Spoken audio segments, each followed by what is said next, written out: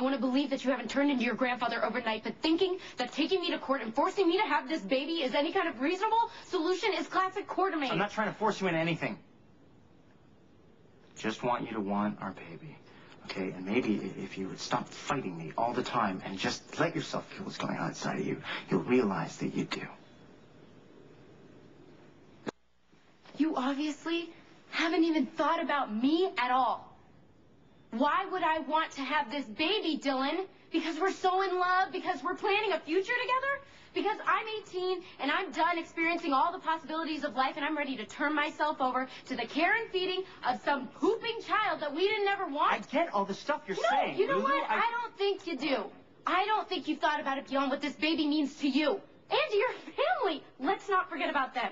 Say what you will about the Quartermains, but they stand ready and willing to help us with this child. This kid would grow up with a family, unlike you and me. Oh! So let's have a baby to make up for our lousy childhoods. That's a brilliant idea, Dillon. That is such a good reason to have a baby. What about your dreams and your aspirations? All you've ever wanted to do was direct. You know what? I asked you this question, you never answered it, so I'm going to ask you again. Are you going to hand the baby off to Alice and to nannies and to tutors and, God forbid, Edward and Tracy? Is it going to be drooling out of a little snuggly hanging on the back of your director's chair? You haven't thought about the downsides, just like you never thought about them when you married Georgie. Speaking of Georgie, what about her, Dillon? Do you think she's really going to give up her dreams to be a second, maybe even a third mother to this child? When do you think that she's going to start resenting you and this baby? Okay, you know what? It's not a perfect situation, Lulu, but we had sex and you're pregnant and now we have to deal with it no matter what we have to give up. Meaning you'll take me to court and force me to have it? No, because I don't believe you'd push me to that. Don't count on it. Is Georgie around? No, I haven't seen her. Well, can I help you? That depends on if I'm going to get the lecture on adoption versus abortion. You know me, I'm just here to listen. Huh. You have no idea how much I appreciate that. You'd better not be here for an abortion. What? Are you following me? No, I'm here for a board meeting, but I will have you followed, or I'll take any other means necessary to make certain that you carry this baby to term. And if it means getting a court injunction to stop this abortion, so be it. Haven't you Quartermains done enough? It's your fault that I'm pregnant in the first place. If it wasn't for your stupid defective Enduro condoms, who knows how many women are pregnant by mistake because of you? Family business. I am pregnant because of ELQ's negligence. It was one bad batch. Of condoms. People rely on those to work, and what are you doing about it besides trying to cover the whole thing up? That's none of your concern. Fine. I'll let it go if you agree to back off the threat of taking me to court. And if you don't, I'll call a press conference and tell everyone about how Enduro condoms are defective, and anyone who turned up unexpectedly pregnant should sue ELQ. Now, unlike your father, I believe that you have a conscience. And I suggest that you let that be your guide. Right, like Edward Quartermain's going to be scared off because some snot-nosed kid threw out a threat. What am I going to do if the Quartermains get an injunction? Listen to me. I know that you are living in a very scary and confusing world right now, but you've got to block it out. You've got to decide what you want to do. Find somebody you can trust, somebody who doesn't have an agenda, and talk it through. Okay, well, that rules out Lucky, and I don't want to put you in the middle of it. My life would be so much simpler if these Enduro condoms just would work. Oh, thank God you're back. I need your help. You see that button out there? It's a doorbell. No time. What's wrong? I'm pregnant. Oh, that's huge. Yeah, tell me about it. I feel like the top of my head's going to blow off. I assume Dillon's supposed... Of course. And before I get the safe sex lecture, I will remind you that we used condoms just our luck they were defective. Watch, there's going to be a population explosion in this city in about 8 months. In the meantime, my life is a total train wreck.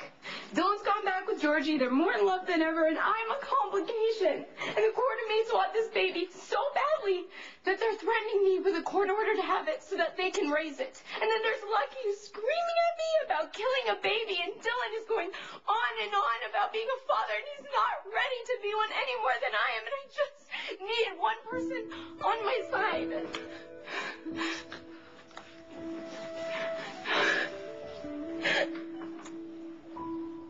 You know, you helped me can't. I'm pregnant. Look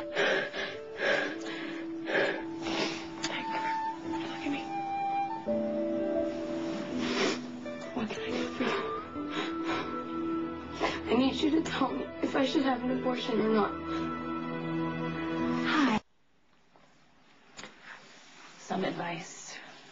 For morning sickness, eat saltines. If you feel like snacking, you should snack.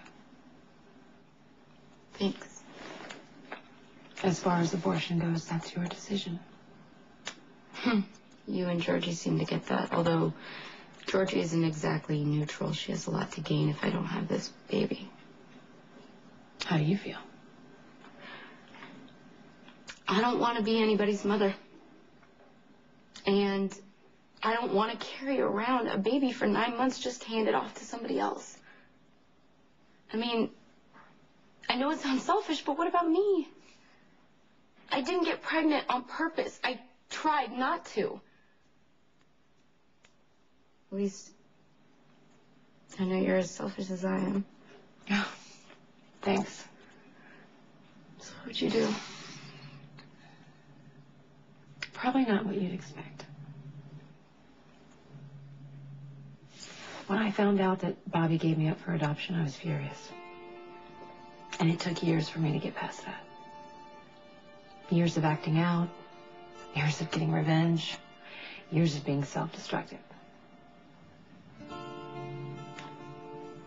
And then one day I realized Bobby could have had an abortion. It certainly would have been a lot easier. But she didn't, and I'm alive, and I'm kind of happy about that. I've had 2 children, Lulu. I don't think I could ever terminate a pregnancy, but that's me. You need to decide what you want to do. Well, Lulu is her father's daughter, after all. She's threatening to go public with this whole Enduro debacle if we force her into having the child. We're backing down? Good boy. You said we. You're learning. Lesson number 2. We never back down. We'll find someone to take the fall at ELQ, and in the meantime, if every young woman in upstate New York turns up pregnant and files a lawsuit against us, your child will be born.